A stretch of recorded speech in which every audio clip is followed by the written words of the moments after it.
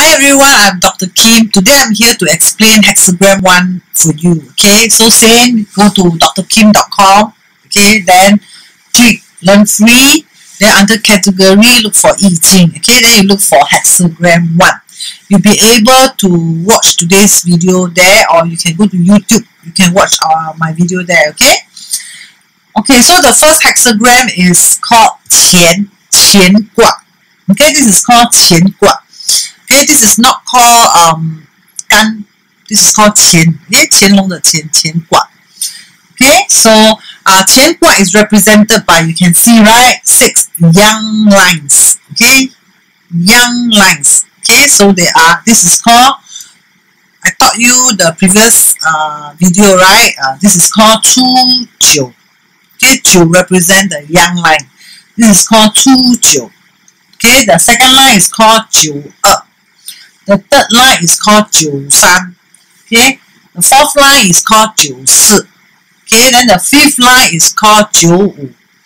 Then the sixth line is called 上九. 上九 means is the last line. Okay, so you can see they are all youngs and no ing. Okay, so in English they have a name for this hexagram. Okay, they call this the creative hexagram. Okay, why they call this, and this is the very first hexagram among the 64 hexagram. Okay, so if it's the first hexagram, means what? Means there's nothing, right? There's nothing there because it's the beginning, right? So just like Earth, right? Just like Earth, that when it first started, it's empty, right? There's nothing there. Okay, so nothing there. So what's the next thing we do? If there's nothing there, we will want to create something, right? If you have nothing, would you want to create something?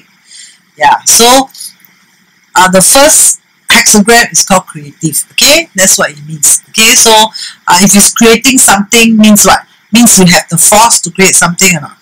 You have the force, right? You have the motivation. You have the motivation, right?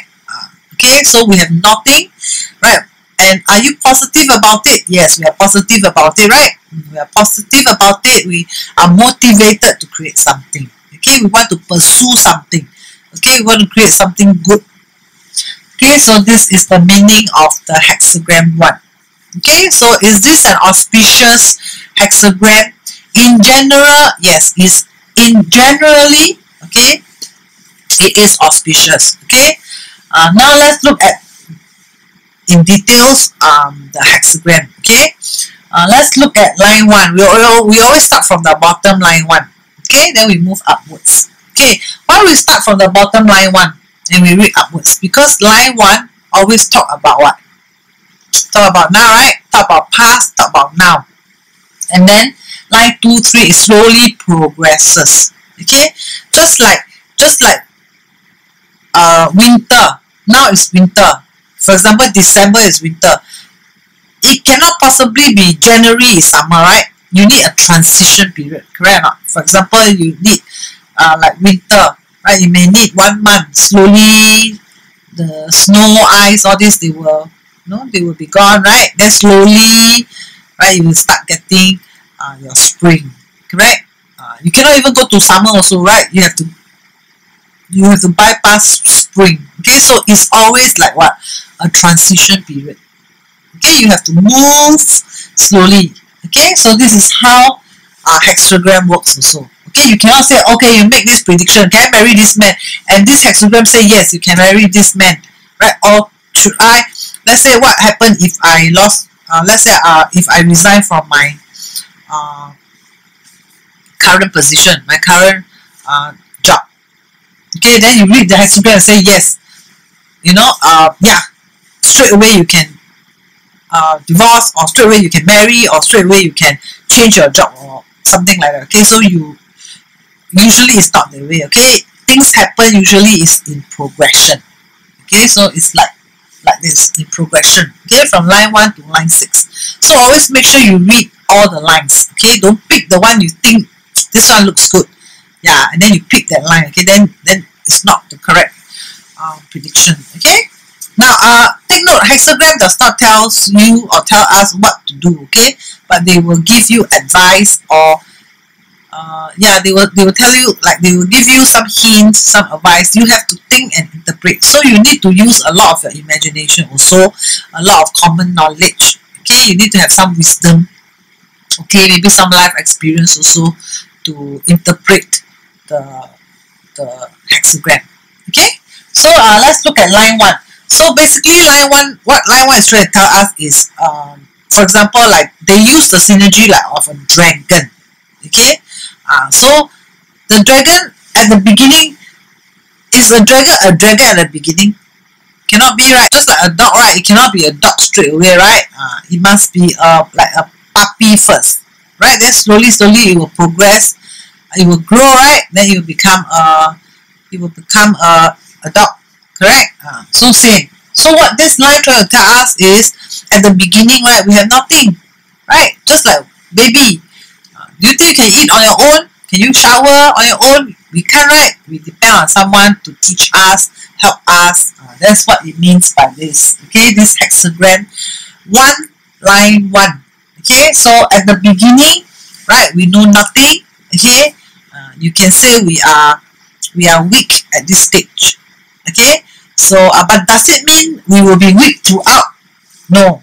Okay, what this line is trying to say is we will progress, but we are weak at first. Okay, that's for line 1. Okay, then line 2 means that slowly, right, you grow up, right? Primary school. Slowly you grow up, right? Secondary school. Correct? So what happened? You start to become stronger, right? Fitter and stronger. Okay, you are able to like do more things. Okay, so it's also opportunity or time for you to meet someone. Someone like who? Maybe to meet, if you are schooling, maybe it's good opportunity for you to meet maybe your school, your scholarship or something like that, right? Maybe you need to meet judges for your scholarship. Okay, and yeah, if it's about job, maybe it's time for you, right, to meet your HR, or maybe to meet the president of the company. Something like that. Okay, you're almost ready. Okay, so the line 3 is trying to say that you will work hard, right? You work hard day and night, right? Just like this is secondary, right? You'll be doing your O level, correct? So you need to work hard or not? You need to work hard, right? So this is the time. Okay, you put in a lot of effort. Okay, to work very hard. Okay, to learn a lot of things. Okay, even there is danger ahead. You also don't know, right? You also don't feel afraid, right? Okay, then the line 4 is this line. Okay, we call 九四, right? 九四 means what? Because of all the hard work from line 3, right? Because of all the hard work, all the obstacles you have overcome, right? So here, line 4 means what? Means you have achievement. Okay, you perform well and you have achievement, you are recognized. 95, okay, 95 is line 5. Okay, according to the ancient book, okay, 飞龙在空中飞腾，立于见大人，大展宏图. Okay, so line 5 means what? You are completely ready to prosper. Okay, like if you are going to get married, then you are ready already. Okay, that timing is you are ready. Okay, you are ready to get married. Okay, if you want to change job career, if you reach line 5, means you are ready. Okay, so this one obviously you can tell is a good good divination, right? If you think should I marry this person, so how do you decipher this? Okay, you can decipher as okay lah. At the moment you are still new, right? So you give each other time. Okay, this one means you have to be patient. Okay, you have to give yourself some time, but at the same time you don't give up, because the line 3 is you work day and night, you're very hardworking, right? Don't give up. Okay, you go through obstacles, and line 4, line 5 says that you will be ready. Okay, you'll be ready to meet the challenge. Okay, you'll be ready.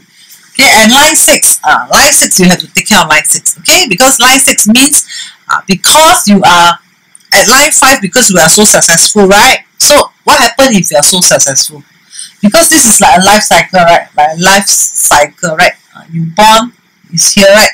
Then you move to the peak. After the peak, what happened? You will fall, right? So this one means if you are successful, okay, don't forget about what all your past efforts, you know, the people who have helped you, and the people who have helped you, and the hard effort you yourself have put in, you know, have put in. Yeah. So if not, then you may suffer a downfall. Okay, so do not be arrogant. Okay, always act morally. Make sure we are honest, right? We make honest living. Okay, that's basically this is what this means. Okay, so especially the last one. Okay, 乐极生悲.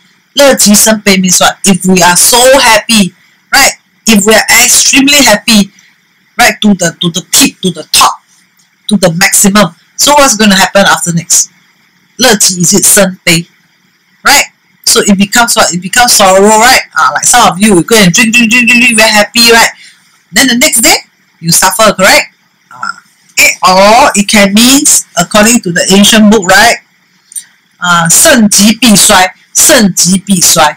盛极 means 盛 means very successful, right? Very strong.